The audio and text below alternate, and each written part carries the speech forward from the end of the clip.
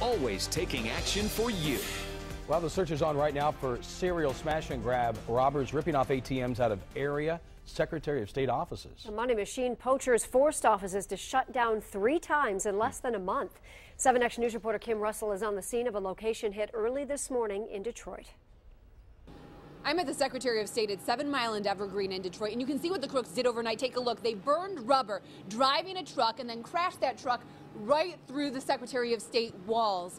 Once they got inside, they grabbed an ATM, they loaded it onto their vehicle, and took off.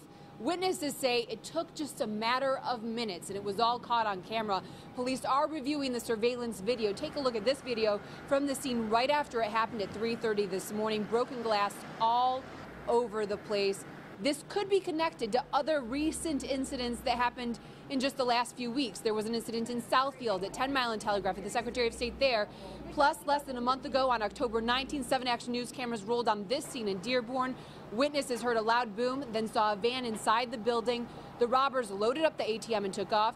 People trying to come to this Secretary of State at 7 Mile and Evergreen today, frustrated by the crime, inconveniencing them as they try to take care of business. What do you want to say to the people who did this? Get a job, you guys. Actually, it's crazy. Why you got to steal an ATM machine? You must be really desperate. It doesn't make sense. If I can get a job, everybody can get a job.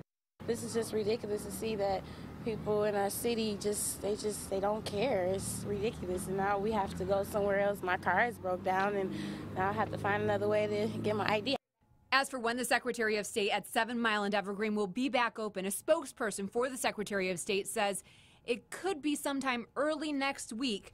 They say don't count on it being back open Monday. There's a lot of work to do to make repairs. In Detroit, Kim Russell, 7 Action News.